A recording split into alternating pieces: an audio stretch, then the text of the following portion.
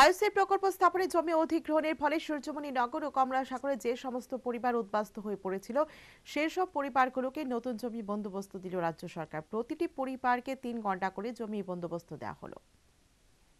18 সূর্যমণি নগর ও কমলাসাগরের মধ্যবর্তী এলাকায় নতুন প্রকল্প করছে আইওসি। তাতে 70টি পরিবার উদ্বাস্তুতে পরিণত। এবার এই উদ্বাস্তু পরিবারগুলোর পাশে দাঁড়ালো রাজ্য সরকার। বৃহস্পতিবার চৌমুহনী বাজারে এক অনুষ্ঠানের মাধ্যমে সদর এসডিএম এবং এলাকার বিধায়ক রামপ্রসাদ পালের উপস্থিতিতে সংশ্লিষ্ট প্রায় 70টি পরিবারকে নতুন জমি বন্দোবস্ত দিল রাজ্য সরকার। এদিন লটারির মাধ্যমে সংশ্লিষ্ট পরিবারগুলোর মধ্যে সেসব জমি বন্টন করা হয়। সে কথাই জানালেন বিধায়ক রামপ্রসাদ পাল। 18 সূর্যমণি নগর এবং কমলাসাগরের মধ্যে আমাদের যে আইওসি ডিপার্টমেন্ট যে জায়গা তারা অ্যালটমেন্ট করেছিল, তারা যে জায়গাতে নির্দিষ্ট জায়গাতে তাদের প্রজেক্ট করবে, এখানে যে এলাকা যে জনতা তাদের জায়গা আইওসি প্রজেক্টের আওতায় নিয়ে এসেছিল।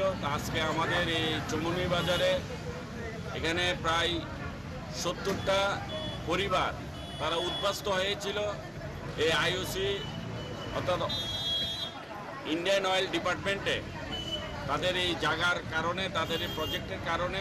তো আজকে ত্রিপুরা সরকার অর্থাৎ আমাদের যে সদর এসডিএম, আমরা সবাই উপস্থিত থেকে যারা উদ্বাস্ত হয়েছিল উদ্বাস্তুদের মধ্যে আজকে আমরা সরকারের পক্ষ থেকে 3 ঘন্টা করে তাদের নামে জায়গা আমরা বরাদ্দ করেছি।